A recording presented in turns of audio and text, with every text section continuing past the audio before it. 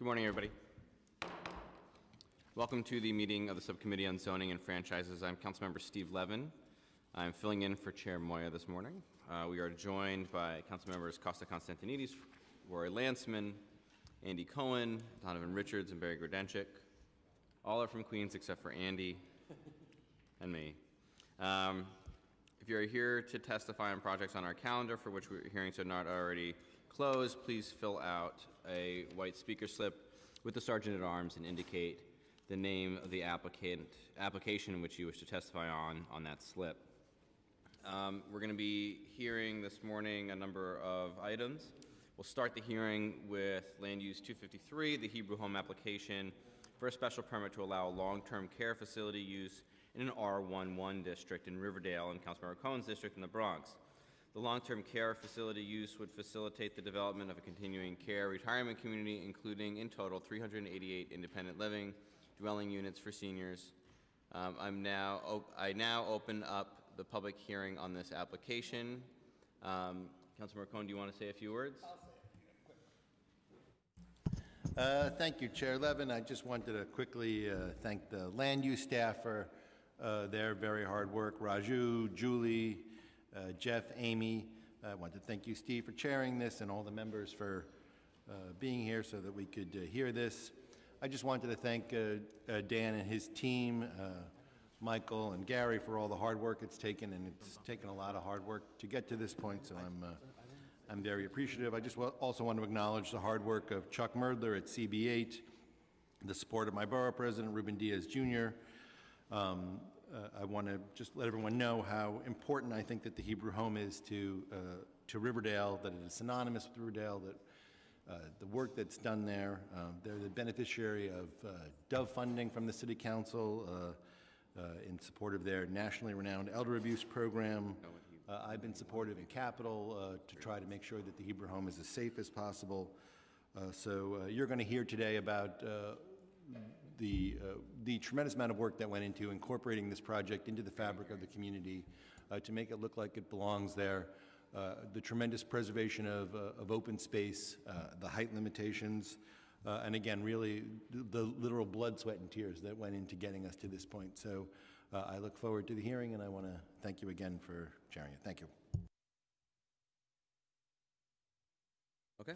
I'm going to now ask the committee council to swear in the first panel, Gary Tarnoff of Hebrew Home, Dan Reingold of Hebrew Home, and Valerie Mutterpearl of the Hebrew Home. Before answering, please state your name into the mic with the red light turned on.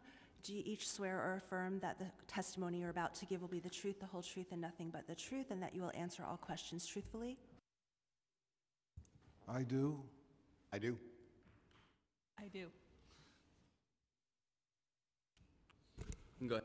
Good morning, Chair Levin and Commission and Council members. My name is Gary Tarnoff of the law firm of Kramer, Levin, Salas and Frankel. I'm here today with Dan Reingold to my right, who is the president and CEO of River Spring Health and the Hebrew Home, and with Valerie Mutterpearl to my left, who is with Perkins Eastman, the project architect. Dan's going to speak first, and we'll tell you about River Spring Health and the Hebrew Home, and about the type of long-term care facility that we're planning to build, which is called a continuing care retirement community. Then I will describe the proposal, and Valerie and other members of the team who are here are available to answer questions. So let me introduce Dan Reingold. Good morning, and thank you for this opportunity to testify. And to Councilmember Cohen, I want to extend our great appreciation to you for your leadership in bringing what was a diverse group of people together around this project to support it. The Hebrew Home is just finished celebrating our 100th anniversary. We were founded in 1917 to help find housing for and services for aging immigrants coming to this country. We are one of the last remaining nonprofit long-term care facilities in the city of New York due to a variety of factors, but we are going to be here for at least another 100 years. And we currently serve on a non-sectarian basis 18,000 poor New Yorkers through all 5 boroughs through a variety of programs and services, not just the Hebrew Home nursing home in Riverdale, but also through a very wide range of home care services and housing. We have created and Councilmember Cohen alluded to, the Weinberg Center for Elder Justice, which is the nation's first shelter for victims of elder abuse residing in the community, and we work very closely with the City of New York to serve victims of elder abuse who have nowhere to go. We are developing currently several affordable housing with services for folks in the Bronx on Boston Road and in Arthur Avenue, as well as on Johnson Avenue, where we have a very low-income, federally subsidized project, and on our campus, Riverwalk, which is a middle-income senior project. River's Edge is going to be New York City's first continuing care retirement community. These programs exist everywhere else in the United States, but because New York City did not have the zoning for it, they couldn't be built in New York. When the ZQA was passed, zoning was permissible for a CCRC, and this will be the first one. We've already gone through approvals by the New York State Department of Health and the New York State Department of Financial Services, both of which oversee this on a regulatory basis, and both of whom unanimously approved the project in March. I just want to point out that this project is not a real estate project. People who move into a CCRC pay a one-time refundable entrance fee and then pay a monthly fee which covers not only their living, but most importantly provides them with long-term care for the rest of their lives. So this life care contract prevents people from having to go on to Medicaid and from having the government pick up the cost of their long-term care. When they leave the facility or die, their estate or they will get a refundable part of that contract. Approximately 90% of that fee, of that entrance fee, will be returned. That is the basic fundamental model. It is an insurance product which provides guaranteed life care.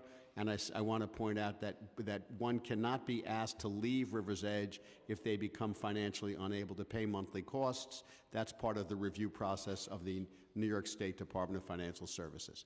Thank you. This application for a special permit will facilitate the development of a long-term care facility on the Hebrew Home's 32-acre campus at 5701 to 5961 Palisade Avenue in the Riverdale section of the Bronx. The site is split between an R4 district and an R11 zoning district, and the special permit is required to allow this use in the R11 district. The long-term care facility use is as of right in the R4 portion of the site. Let me just add one thing to what Dan said, is that the State Department of Health and the New York State Department of Financial Services have already approved the proposed CCRC at this site. Next slide. In the surrounding area around the Holmes campus, which is shown on the PowerPoint that you have, let me have this so I can catch the numbers. On slide number 6, there are a number of institutions, including the College of Mount St. Vincent to the north, the High Ridge Nursing Home, the Salantara Kiva Riverdale Academy, the Riverdale YMHA, and the Cardinal O'Connor Clergy Residence. Within the 600-foot radius of the site, including the Hebrew Home and not including the Hudson River, institutional uses occupy more than 60% of the lot area. The immediate areas to the south, to the east, and to the northeast of the site feature mostly single-family houses and two-family houses, and the sky view on the Hudson development to the east, which comprises 3 20-story residential towers and 1,300 residential units at the top of the hill.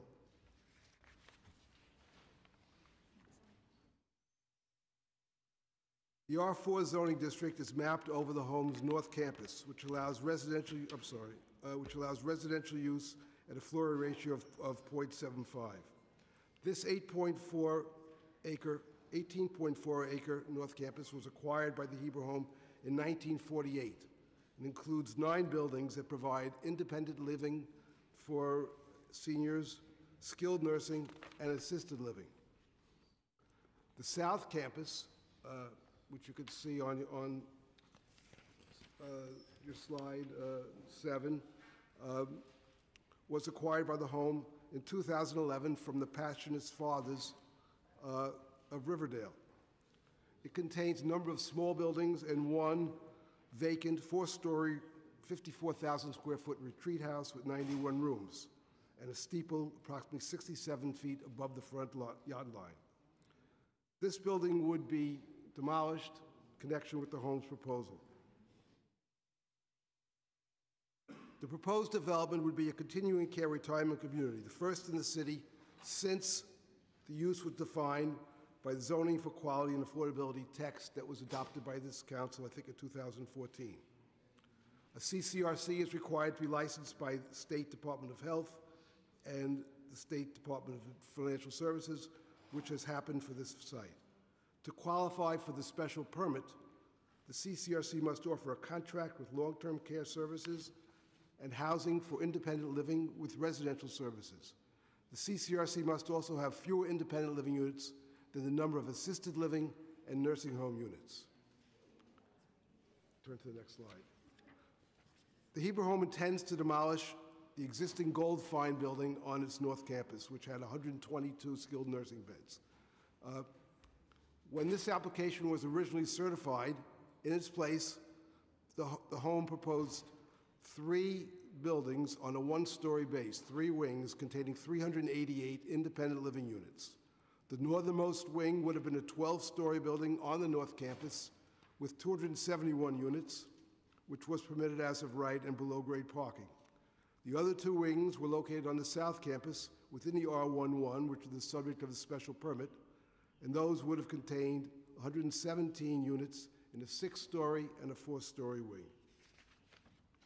As a result of the ULURP process and consultations with council member, borough president, and others, and the borough president supported it, we've met with our neighbors and community groups, including the Riverdale Nature Preservancy, the Riverdale Community Coalition, the Skyview, and the Skyview owners, and entered into a memorandum of understanding and a proposed restrictive declaration to alter the project to make it more acceptable to the surrounding community. Those changes have been incorporated in MOU.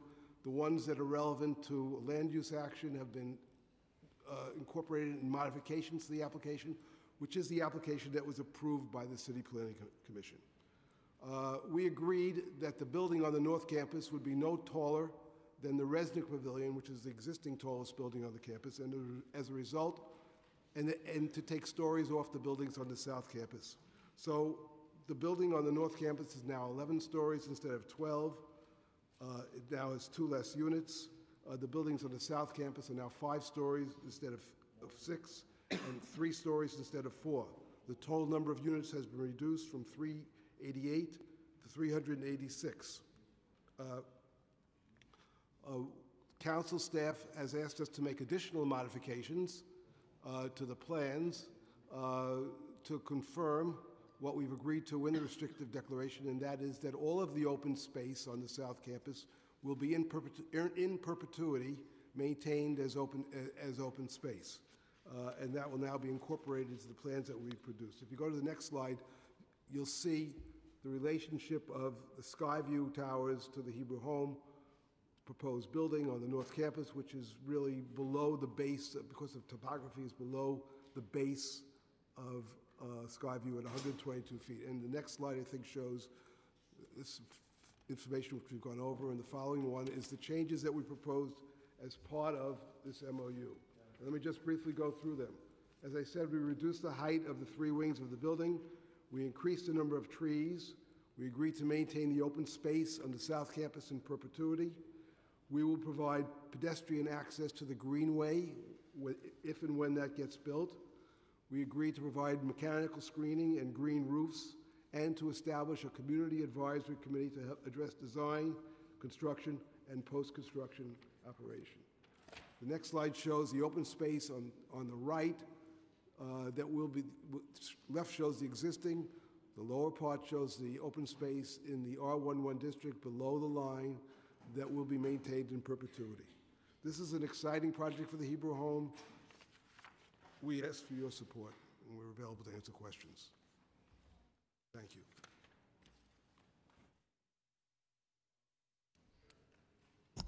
Thank you very much.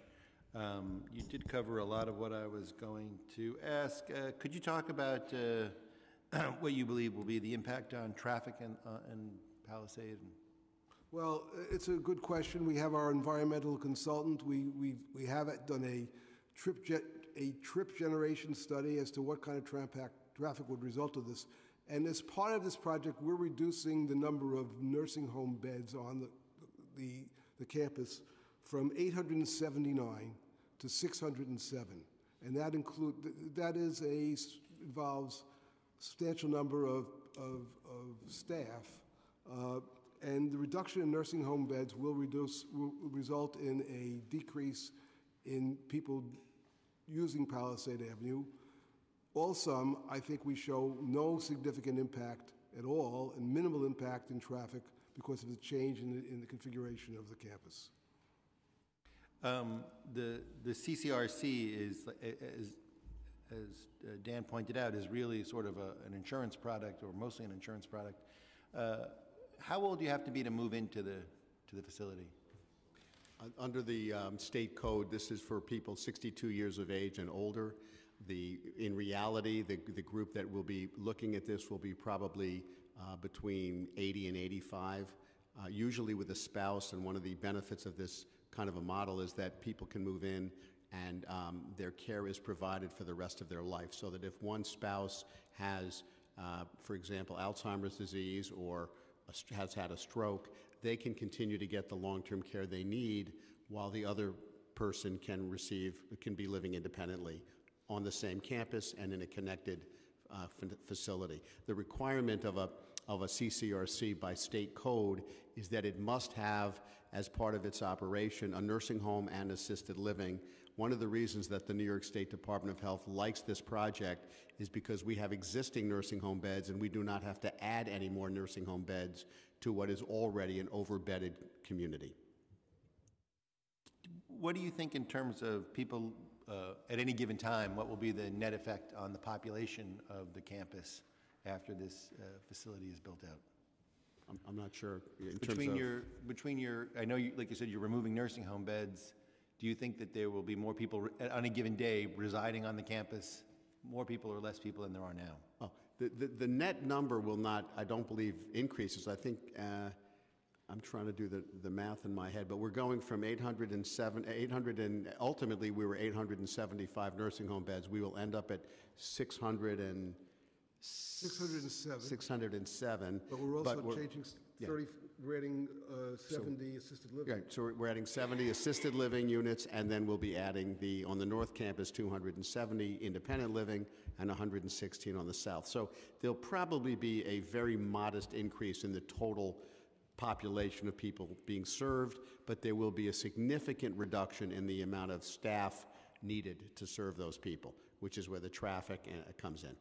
Your population will obviously be net healthier because you'll have a lot of people living in. That's right. The independent living folks will be healthier until such time as their needs change. Could you just talk about what you think the impact of construction is going to be on the community and how that's going to be done in a way that will try to minimize the impact? Well, two things. One is we've built 4 buildings on the campus in my tenure, and we've never had any complaints from the community. In doing so, we're always very mindful about the community. You'll have complaints this time, I can guarantee. And no, and part of the memorandum of understanding is that we've agreed to a community advisory board that will work with us to be sure that the construction does not interfere with people's quality of life. One of those things is that we've agreed that there'll be no construction vehicles idling on the streets. They'll have to be on campus, number one. Number two, we've also agreed that we will not park construction worker cars on our campus, but we will find a suitable location off campus and run a shuttle service so as to minimize the number of vehicles coming on and off those country roads. And that's a restrictive covenant that the Planning Commission has asked us to put on the property. Okay. Could you, Gary, just one more time? I know you talked about it in your statement. Just a little bit of the details of the restricted deck in the MOU, just for everybody here, because that was also a very hard fought, and you guys really went above and beyond to try to get there. So I think it's worth just belaboring it a little bit so that everybody knows. I'll defer to Gary in a minute. I just want to point out that from the very beginning, Councilmember Cohen, you have been very protective of the open space in our community, and the Hebrew Home was perfectly willing to agree early on to a significant open space commitment, which from the very beginning, in my experience as the CEO of the organization and having been there for 28 years, one of the things that I knew to be true was that our community really wanted to be sure that there was open space, as did we. And so going into this design, open space was a priority. You, in your role as our council member, were instrumental in assuring that this would be preserved legally, and therefore we entered into a restrictive declaration, which Gary can mention. I just want to point out that when this is done, 90% of the South Campus will be permanent open space. That's 16 acres, 90%. That's 14 acres, yes. Right, so, you know, the Home acquired the South Campus in 2011, and we've had numerous meetings with people in the surrounding area and the communities, gone through many, many different designs, made design changes, had more of the buildings on the South Campus, moved them to the North Campus, so we get as much open space as possible. And then during the ULURB process, this engagement ramped up, and we started meeting even more with, again, the Riverdale Nature Preservancy, the Riverdale Community Coalition, the Sigma Place Association, Skyview, and when, you know, we hammered out each individual position to go through what the MOU would require, and it's fairly extensive and detailed, and it has a restrictive declaration that gets that will be recorded that's enforceable by people who live within the surrounding area, in addition to whatever the Planning Commission does, providing for open space and providing and limiting any kinds of a change. And it deals with trees, it deals with all the things that we mentioned before, in addition to the open space, and it establishes a community advisory committee. It calls for green roofs and mechanical screening. It calls for the reduction of the size of the buildings, as we've done, and we've actually implemented all of this by putting it into our land use application, which was ultimately approved by the Planning Commission. Thank you, Gary. I know my colleagues are sitting on their edge of their seat learning about this project, so I'll wrap it up. But I just want to say that what my colleagues did not see is the, I don't know how many iterations of this project. Like, it really, you really showed a tremendous amount of flexibility and responsiveness to community concerns. What folks are voting on today, or not voting on, but hearing today, will ultimately vote on, is a long, you know, many miles travel to get here.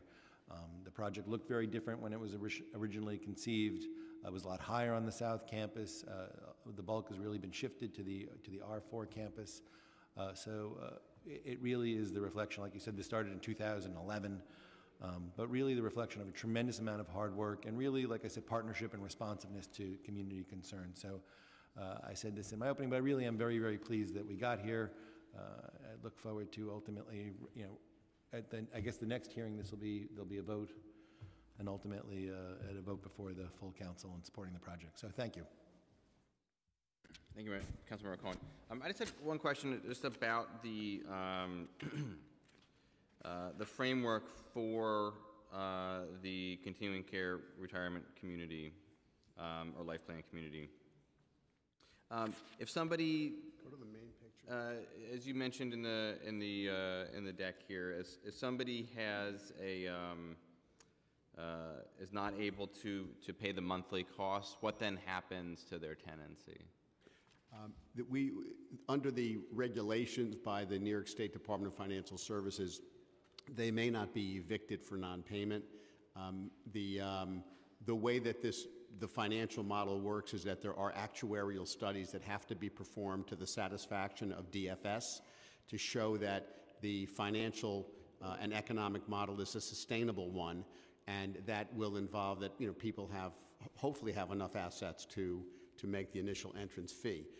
The Hebrew Home, as a nonprofit organization, will develop what I'm loosely calling a scholarship fund in the event that people, for various reasons, run out of assets or can't maintain the monthly payment. And in addition, we are a Medicaid and Medicare certified facility, so folks that do end up depleting their assets can be made eligible for those government programs, which we provide to 99% of the people we serve.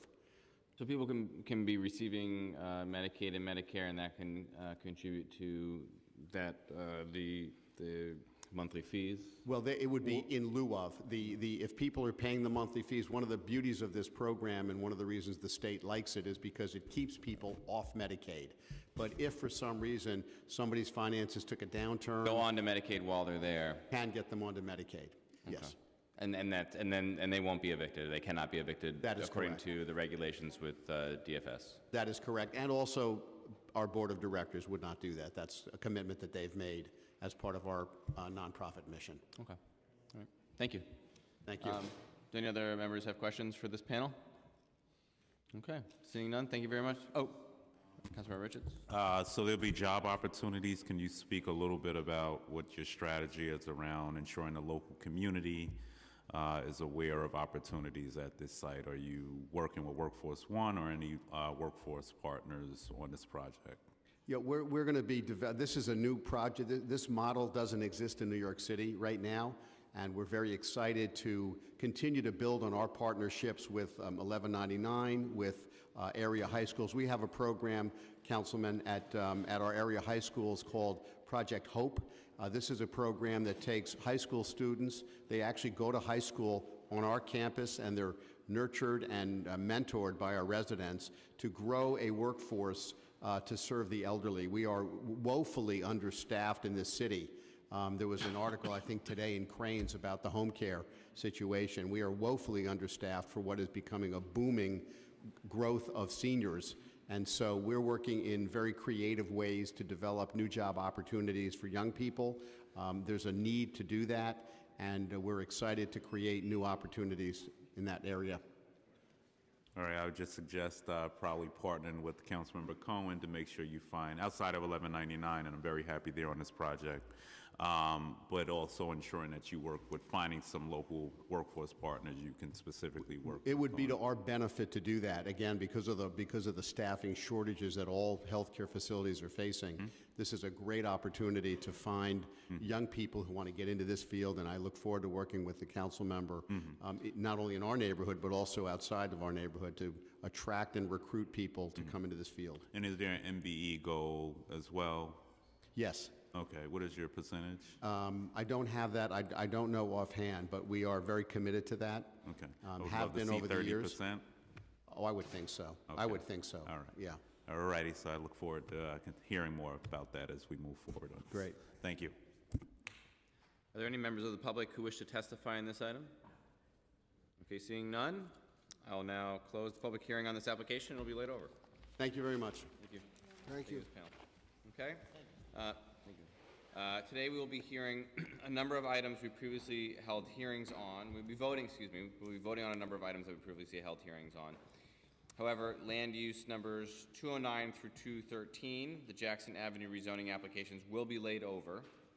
We will vote to approve pre-considered land use numbers 246 and 247, the 11 through 14 35th Avenue rezoning for properties in Councilmember Van Bramer's district in Queens. The actions are rezoning from an R5 zoning district to an R6A zoning district with a commercial overlay, and a zoning text amendment to apply MIH options 1 and 2 to the rezoning area. Approvals will facilitate the development of an 8-story mixed-use building with approximately 74 dwelling units, of which 22 units will be affordable under MIH. The applicant has selected MIH option 2, but is committed to reaching deeper affordability than is required by that option. Councilmember Van Bramer is in support of this application. We will be voting to modify pre-considered land use numbers 244 and 245, the Variety Boys and Girls Club rezoning for property in Councilmember Constantini's district in Queens. These are applications for a zoning map change from R7A and R6B to R7X, and a zoning text amendment to apply MIH option 2 to the rezoning area. These actions would facilitate the development of a new residential building and a community facility, which would include approximately 112 units, of which 34 would be affordable under MIH option 2. The community facility building would front on 30th Road and house a new space for Variety Boys and Girls Club, including a new swimming pool and basketball court. Our modification will be to add MIH option 1 to the zoning text amendment, since the rezoning area is larger than just the development site. Councilmember Constantinides is in support of this application, and he is across the street right now chairing an environmental protection hearing. Otherwise, he'd be here to speak. We will vote to modify preconsidered land use numbers 248 and 249, the 3901 9th Avenue rezoning for property in Councilmember Menchaca's district in Brooklyn. The actions are a rezoning from M12 to R7A C24 and a related zoning text amendment to establish a mandatory inclusionary housing area on the rezoning area with an MIH option 1 and 2. These actions would facilitate the development of a 6-story mixed-use building with ground floor commercial space and approximately 40 housing units. Our modification will be to remove option 2, and I believe Councilmember Menchaca would like to speak on this item. Thank you, Chair. And I want to start by saying, I realize that this application, as small as it is, it has a big, big impact for me as a council member, second term. This is the first time I'm in support of and approving the change of manufacturing to residential. So this is a big moment for me. It wasn't easy, to be honest, but we had some really great clients, we had a great team, and we worked through it, and it made sense. So I can bend, but not break. I will bend. This application is really exciting for a lot of different reasons. We're striking the second option. We're really focused on deep affordability here. I really encourage you all to say yes. We have a lot of resiliency, some DOT work, and a community advisory board component that allows for feedback to come from the client and the developer to bring back constant conversation and dialogue with the community board and the community at large. I'm really excited about this, but I will say this, that like so many things that we're approving, what we're doing right now is setting everything up for success. We won't know that we've reached success until we sit and look at the building and see that the affordability has been met, that the ground commercial floor of a supermarket and all the improvements for a Vision Zero sidewalk happen. So this is the beginning of the middle as we get towards the end, and I look forward to working with them. I encourage you all to say yes. Thank you very much, Councilmember Menchaca. Congratulations.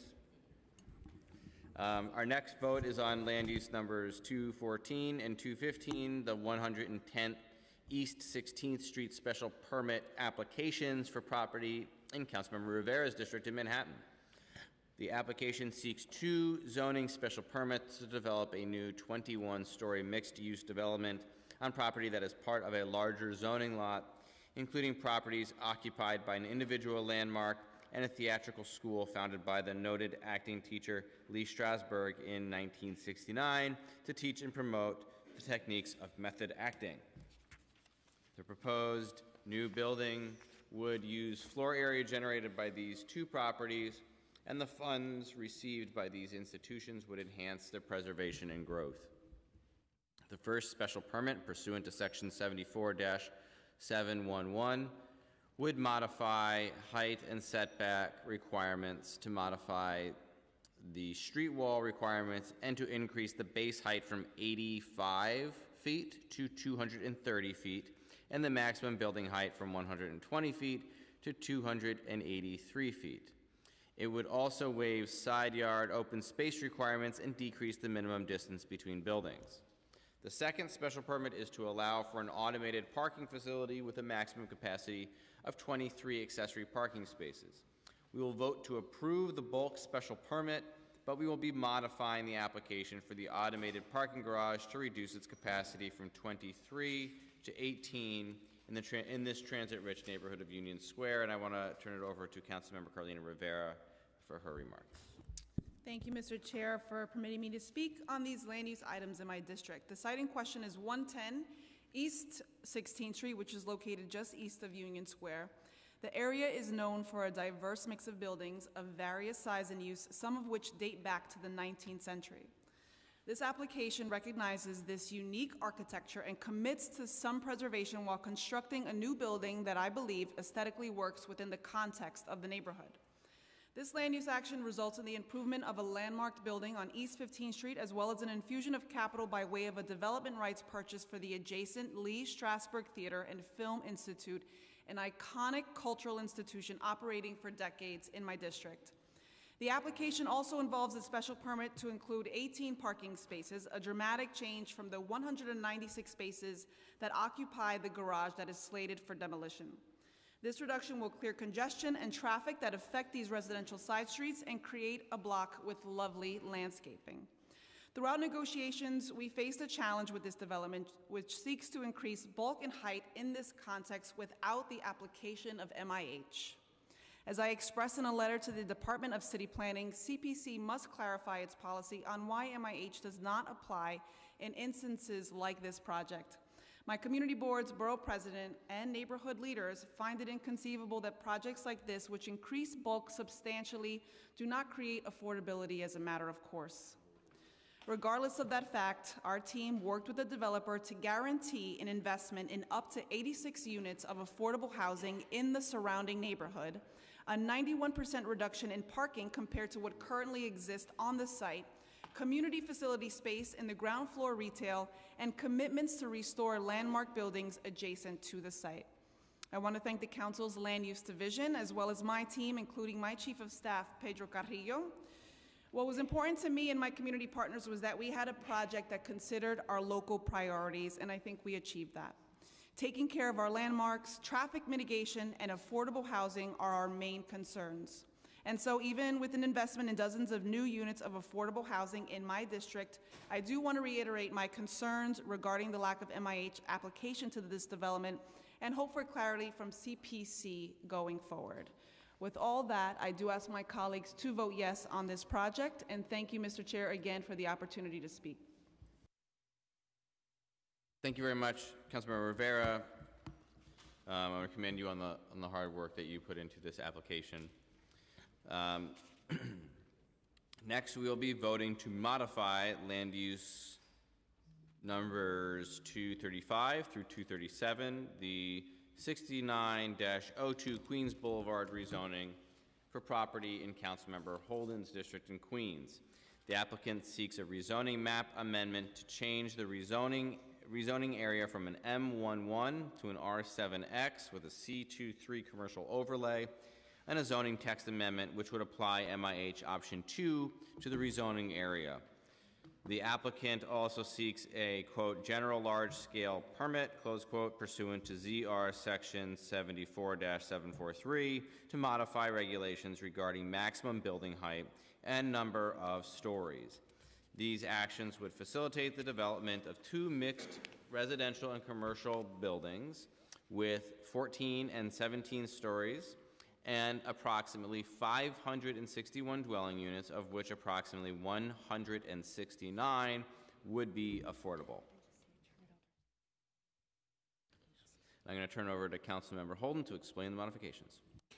Yes, and that presented the problem, just the size of the buildings and also the number of units for that particular area, which is about at least 0.7 miles from any subway stops, and most of it uphill. So I had concerns.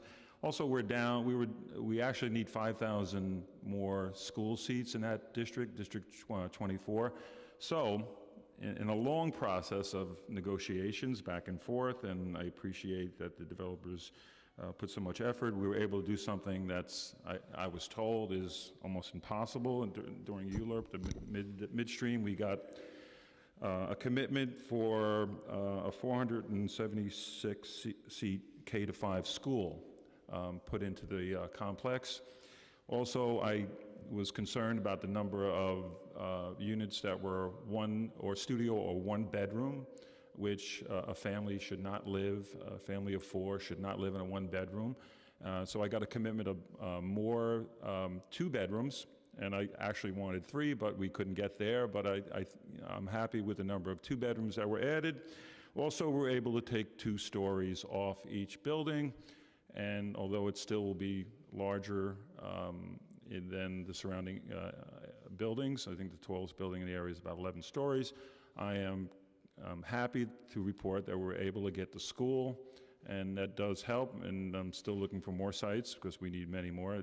It abuts Francisco Councilman Moya's district and also Jimmy Van Bramer's district, so I consulted with them. So I'm happy at this point to support the project. We made tremendous progress, especially with the school, and I'm happy that the Land Use Division was working with us, and I know I gave them a hard time, and I apologize, but we did come to some kind of agreement just about 20 minutes ago. So thank you, Chair. Thank you. Thank you, Councilmember Holding. Congratulations. Is this your first large land use project to be voting on? Yes, but it won't be my last, I think, so. I'm sorry, my condolences on that. It was my first, yes. I got baptized. Thank you. So I'll now call a vote. Congratulations. I'll now call a vote in accordance with the recommendations of the local council members to approve land use numbers 246 and 247, to approve with modifications, with the modifications that have been described, land use numbers 244, 245, 248, 249, 214, and 215, and 235 through 237. Council, please call the roll. All items are coupled for a single vote. Landsman. Aye. Levin. Aye on all. Reynoso. Richards. Aye. Rivera. With congratulations to my colleagues, aye on all. You're noted. Grodenchik. The land use items are approved by a vote of 6 in the affirmative, no negative, and no abstentions, and we'll leave the vote open.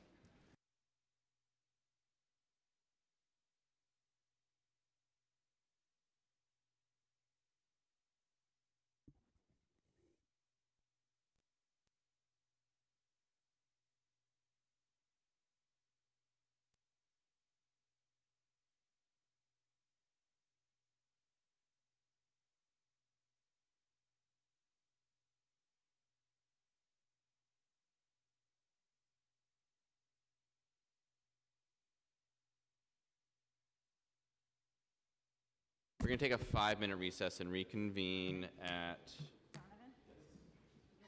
10:50.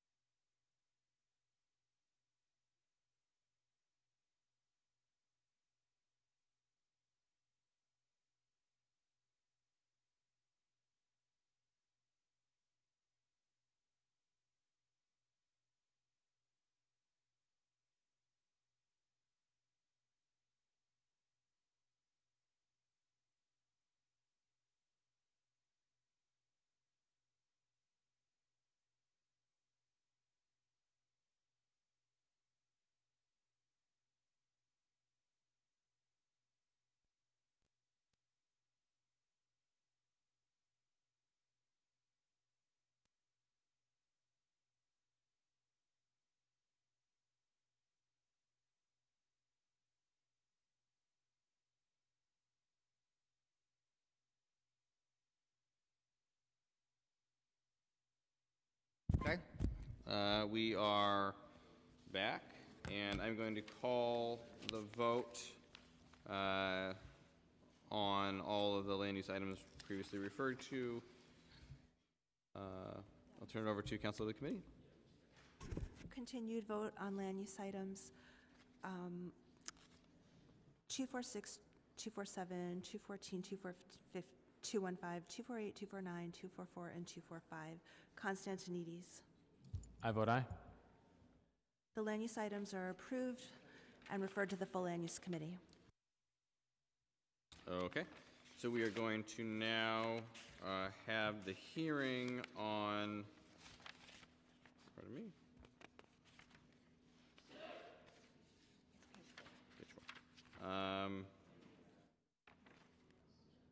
Page 4? Oh, sorry. Hearing on land use numbers 250, 251, and 252, the St. Michael's Park Elimination Cemetery land acquisition applications for property at 72-02 Astoria Boulevard in Councilmember Constantinides' district in Queens. In these applications, the New York City Department of Parks and Recreation is the applicant for an amendment to the city map to demap a portion of St. Michael's Park. Parks are also the applicant for a zoning map change to apply a zoning district designation to the demapped property. St. Michael's Cemetery is the applicant for the council's approval pursuant to the New York State Not-for-Profit Corporation Law to acquire this land for cemetery purposes. These actions would facilitate the expansion of an existing cemetery. I now open the public hearing on these applications, and I'm going to call Dennis Werner from St. Michael's Cemetery and Jose Lopez from the Department of Parks and Recreation. And I want to turn it over to Councilmember Constantinides for remarks. Thank you, Chair Levin, and thank you for stepping in today. St. Michael's Cemetery is a long-standing institution in my council district. It was first established in 1852 and is one of the oldest nonprofit cemeteries in New York City. St. Michael's is a place that is sacred and special to many of my constituents and residents throughout Queens.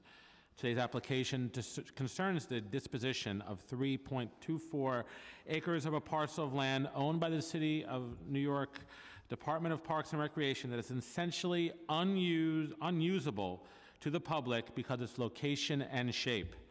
The parcel is irregularly shaped, is extremely long and narrow, and it runs along the edge of both the Brooklyn-Queens Expressway and St. Michael's private property. There is limited, if any, pedestrian access to this land because its location is directly adjacent to the BQE. You'd have to pull over on the shoulder of the BQE in order to get to use it. It is not parkland. It would actually cost us money to maintain it. The irregular shape makes land unable to be used for any type of recreational park use. For these reasons, it is completely underutilized and acts as a dumping ground for folks who want to get rid of a couch or a TV, and very often the City of New York is stuck having to split the bill to clean that up. Today's application calls for the disposition of this unusable land so that it can be acquired by St. Michael's Cemetery and in due time be put into good use. With this land, St. Michael's will be able to expand its usable cemetery area, which is a need that is absolutely necessary within a big city, but something we rarely talk about. At the same time, the proceeds of this sale will go a long way towards renovating playgrounds in my council district. And I look forward, and some of these parks have not been renovated in more than 15 years. So I look forward to taking the proceeds and working with the Parks Department and the Community Board for the appropriate park to receive the funding from this sale that will make sure that for the next 25 years, a park will be better off for this application. This application offers the opportunity to dispose of land that has no useful purpose to the City of New York, while simultaneously creating new revenues for desperately needed renovations to our playgrounds. This is a small example of how government and the private sector can work together towards creative solutions that benefit the public in more than one way. I strongly support this application and look forward to finally allocating much-needed capital improvements to playgrounds in our district that are in dire needs of upgrades and refurbishment, while St. Michael's gets the land that they need. Thank you.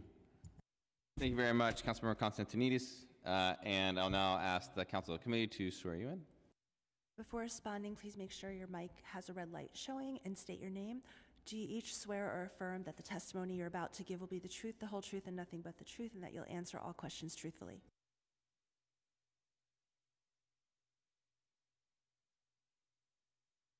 make sure that the red light is on, please. Sorry about There. that. My name is Jose Lopez. I'm from the Parks Department, and yes, I do. My name is Dennis Werner. I'm the general manager of St. Michael's Cemetery, and yes, I do. Okay. You may proceed with your presentation. As I mentioned, my name is Jose Lopez. I'm the Deputy Director of Parklands, which is essentially the real estate division for the Department of Parks and Recreation. And I want to say good morning to Chair Levine and council members. Today, I'm here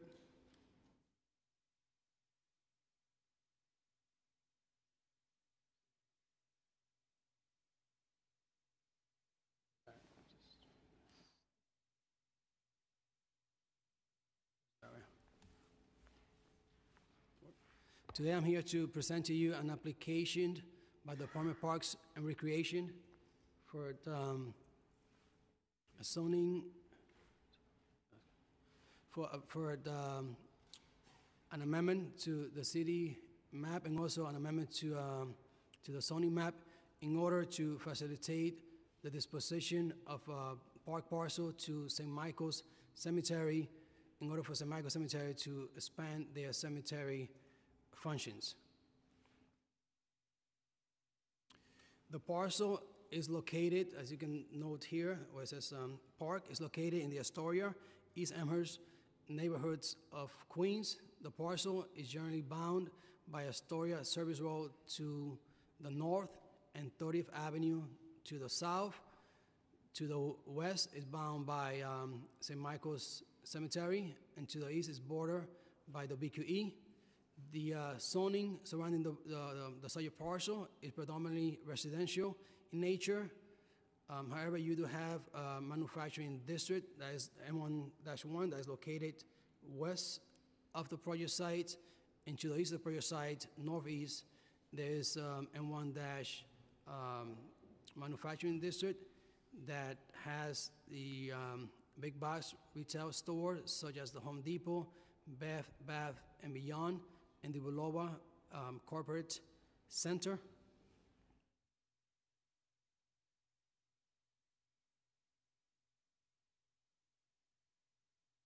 The zoning map amendment that we are seeking will establish an R4 zoning district to the subject parcel. As you may know, zoning designation do not apply to parkland.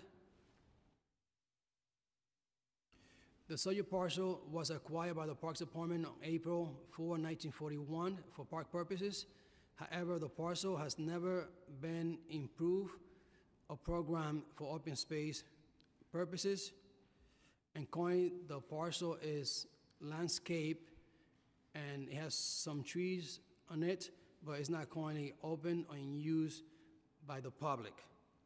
Under Chapter 399 of 2015, the New York State Senate and Assembly approved the alienation legislation authorizing the city to dispose of the park parcel, specifically to St. Michael's Cemetery, in order to expand their cemetery functions.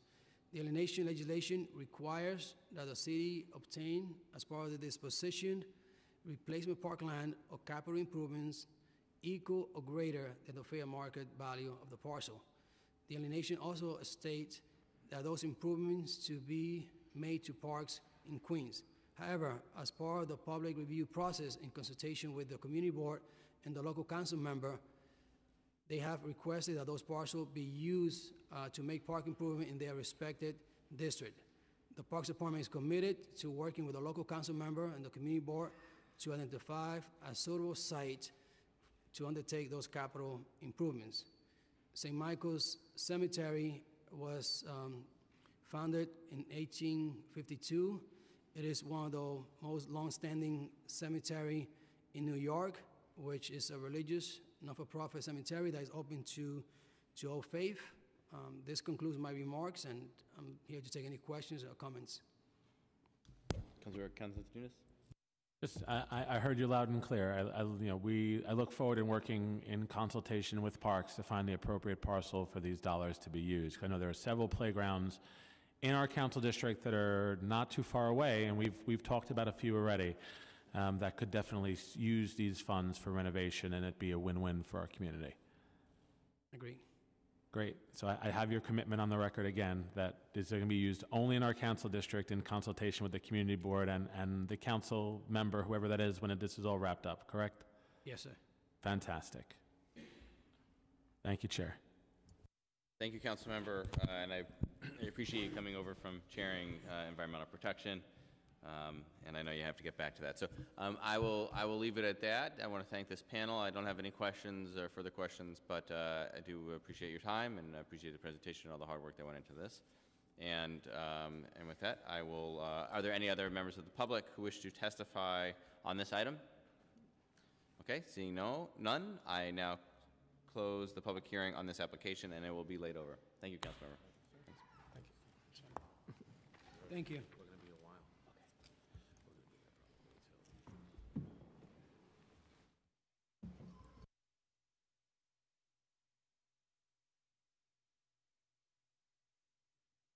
Okay, our last hearing will be on Land Use 254, the second amendment to the Coney Island Special Process Agreement for property in Councilmember Mark Traeger's district in Brooklyn. This application, submitted by the New York City Economic Development Corporation, is to amend an agreement signed in 2009 establishing a process for development of the Coney Island amusement area. This amendment is regarding the addition of properties located adjacent to the boardwalk between West 16th and West 15th Streets and on the former street ends of West 15th Street, Stillwell Avenue, and West 12th Street, which are either DMAP street ends or were acquired by the city through eminent domain. This property will eventually be mapped as parkland. I now open up the public hearing on this process. We'll be hearing from Will Fisher from New York City EDC and Alessandro Zamperla from Central Amusement International LLC, and I will ask our Counsel to Committee, Julie Lubin, to swear you in. Before responding, please make sure the red light is on your microphone and state your name before you answer. Do you each swear or affirm that the testimony that you're about to give will be the truth, the whole truth, and nothing but the truth, and that you will answer all questions truthfully? My name is Will Fisher. I do. My name is Alessandro Zamperla, and I do. Okay, you may begin. Great. Good morning, Mr. Chair and members of the Subcommittee on Zoning and Franchises. My name is Will Fisher. I am a Senior Project Manager of Government and Community Relations at the New York City Economic Development Corporation, EDC. I am joined here on the panel by Alessandro Zamperla from Central Amusement International. We are pleased to be presenting before the Subcommittee on exciting new additions to Coney Island's historic amusement district and look forward to answering any questions you might have about the project. The 2009 Coney Island rezoning set the stage for much of the redevelopment that is taking place in the neighborhood today. There has been an additional $180 million commitment towards infrastructure and capital investment from Mayor de Blasio's Housing New York plan allocated in 2014. This includes funding for thousands of units of affordable and mixed-income housing, new retail options, and new office space for city facilities such as HRA and health and hospitals.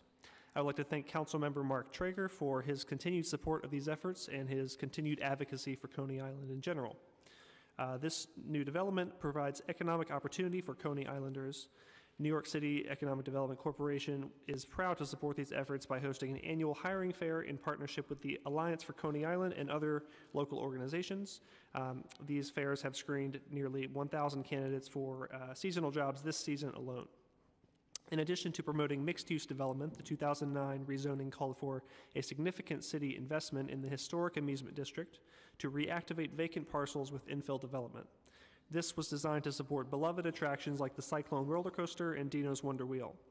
We are here today alongside our partners from the New York City Department of Parks and Recreation to present plans that complement these investments. We are planning to activate a currently vacant parcel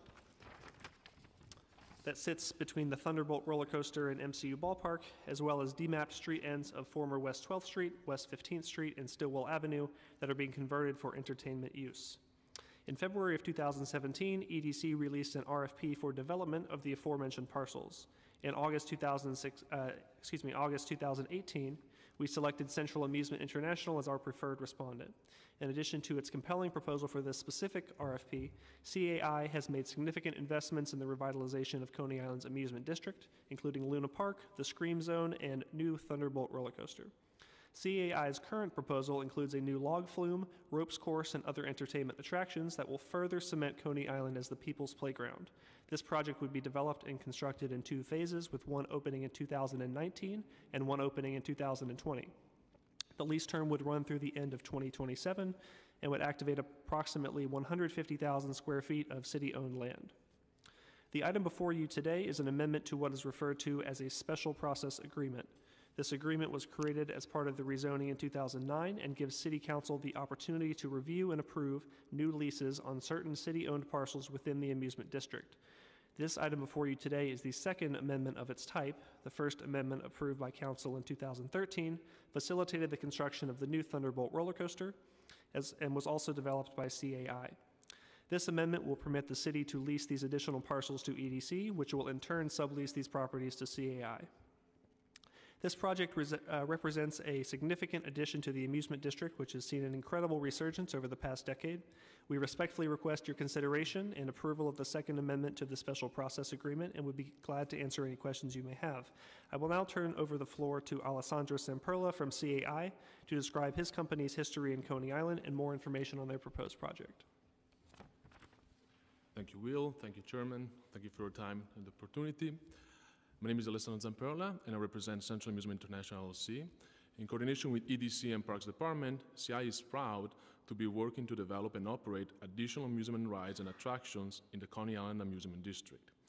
Since 2010, CI has been working with its partners at the city to fulfill the vision of returning Coney Island to its glory days of being the amusement capital of the world.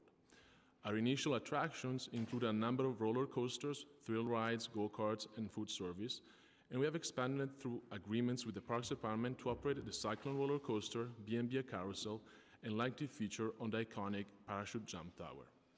CAI has surpassed its goals in Coney Island and has helped restore Coney Island as one of the country's premier amusement park destinations. With 9 years of experience working in Coney Island, CI has demonstrated great care for the neighborhood context, not only by recreating an affordable amusement park for all ages, but also by strengthening the relationship with the community surrounding the sites. A key goal of CI is to hire locally to create economic opportunities and build a strong relationship with the surrounding neighborhood. We will continue to work with the City of New York and local organizations to provide a local hiring program for these additional properties and to expand and strengthen our relationship with local officials, schools, and community organizations. Finally, CI is one of the key stakeholders in the Alliance for Coney Island, an organization that has brought Coney Island back to the level of its heyday. In regard to the project before you today, I would like to briefly describe the exciting proposal that we have made for the available properties. A map of the following sites is available in the presentation that you have before you. On Site B, CI is bringing back the nostalgia from Paul Boyton's Shoot the Chute that originally opened in 1895 in premiering a new unique flume ride concept. The ride will operate with 12 flume boats that can seat up to 6 guests at a time, yielding to an hour capacity of 780 people. The track will peak at 40 feet high and will give guests a thrill with speeds of over 30 miles per hour before the big splash. The ride, in combination with the station house and decorative lighting, will be an excellent activation on the vacant lot. For Site C, CI Vision is an adventure park for those looking to tap into their inner daredevil, which will feature a rope course and zip lines. Site C's location between the Thunderbolt roller coaster and Coney Island Raceway lends itself to the thrill seeker, and that is what CI intends to create. Guests can choose from 4 different routes based on their age and courage. Site D will become an enticing entrance to the wonderful world of Luna Park, providing guest services, an information point, and ticketing location. CI will expand on the success of the Boardwalk restaurants by creating an open concept food and entertainment area. The vision is to create 2 modern-style container food locations with common seating areas for groups of patrons to experience an array of cuisines. Site E has tremendous value in a potential pedestrian public access area.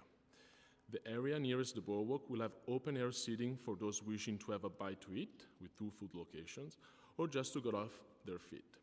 The rest of the site will be landscaped with a variety of planters and vegetation to create a pleasant pedestrian access point to the rest of the entertainment district and the boardwalk. Again, thank you for your consideration of the item before you, and we'll be glad to answer any question you may have. Thank you very much.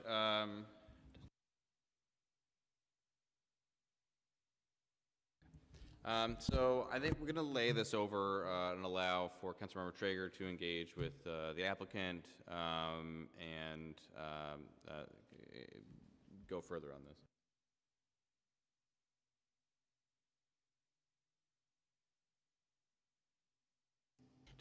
Actually, I do have one quick question. So, is there a sliding scale at all in terms of the cost of the amusement parks, and is that something that's considered under these amendments? Yeah, so I'll Cost just... to the public, obviously, yeah. I'm sorry? Costs to the public, obviously, because it's you know, it's not inexpensive to go to the amusement park. Of course. I'll just say to begin that, you know, given that these are public parcels, we do take affordability to the surrounding community very seriously. But in regards to the actual cost, I can defer to Alessandro. It's really an expansion to the existing Luna Park, so we'll probably integrate it into the pricing structure that we already have in place. Okay, and is that a topic that's discussed or brought up by the local community when going through this process? When you go through the community board, is that something that's come up, or with the borough president, or you know, so on and so forth? Yeah. So in regards to the actual price, in terms of kind of, Alessandro, would you be able to describe kind of the day structure, pass, and all of that? Sure. So Luna Park has two ways of enjoying the park. One is pay per ride, so that means, you know, you pay credits to access the individual rides, and usually for a ride of the dimension of the flume ride will be seven credits to access the flume ride. Whereas if you want to enjoy the full day and stay much longer, well, no, we are definitely encouraged, and these pedestrian walkways will definitely, you know, tend to that. We have a wristband that grants, you know, all day access to all the rides, and that's where we want to include all these additional attractions as well. And that's but there's no sliding scale. In other words, if you know, lower income participants are not able to access a lower fee. That's correct. There's no sliding scale.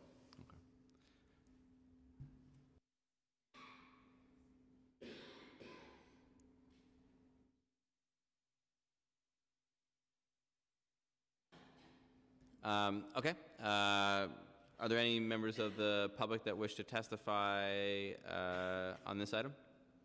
Okay, seeing none, I will close the public hearing on this application, and it'll be laid over. Thank you very much for your time. Thank you. We're going to keep the vote open for 10 more minutes in case any council committee members are going to arrive to vote on the items. Thank you.